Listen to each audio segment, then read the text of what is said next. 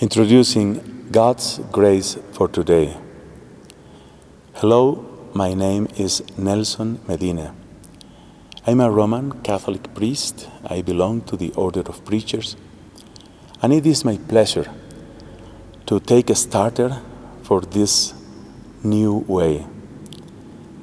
God's grace for today is an attempt of reflecting upon the readings of our Catholic Church for daily Mass.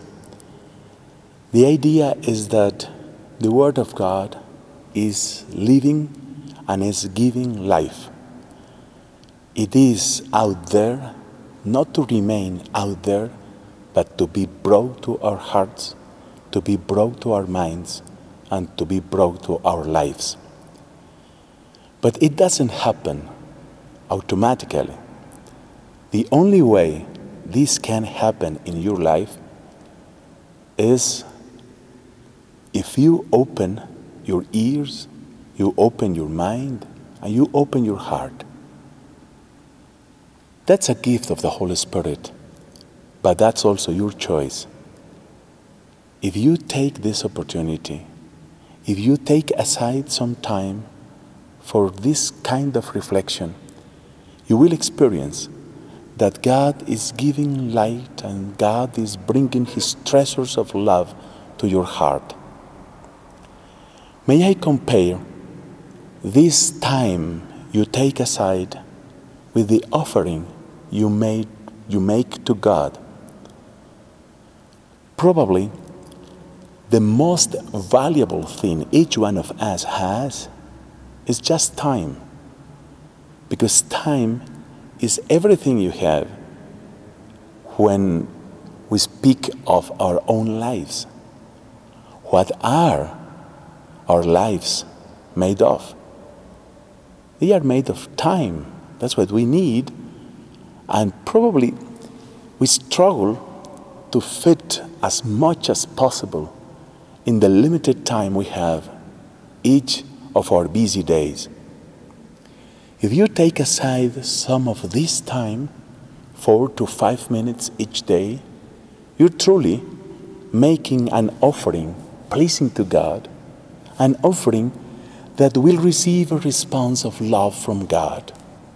So I do invite you to take this purpose from now on so that you reflect upon these readings and you receive what God has prepared for you.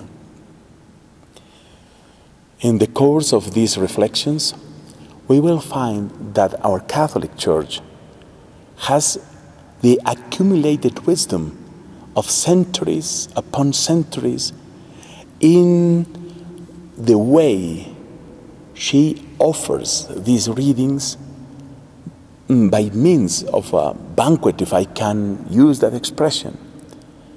It is a banquet because we are invited to nourish our souls so as to recognize Jesus when the breaking of the meaning is made in front of us.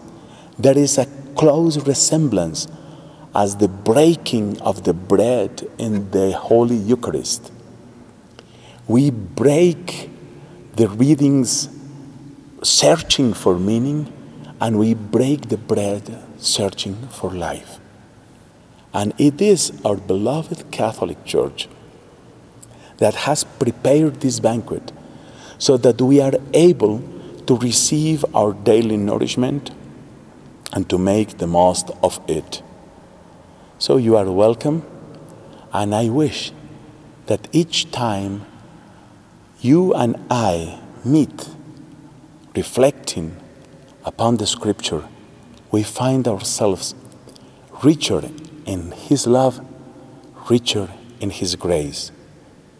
This is God's grace for today, starting now.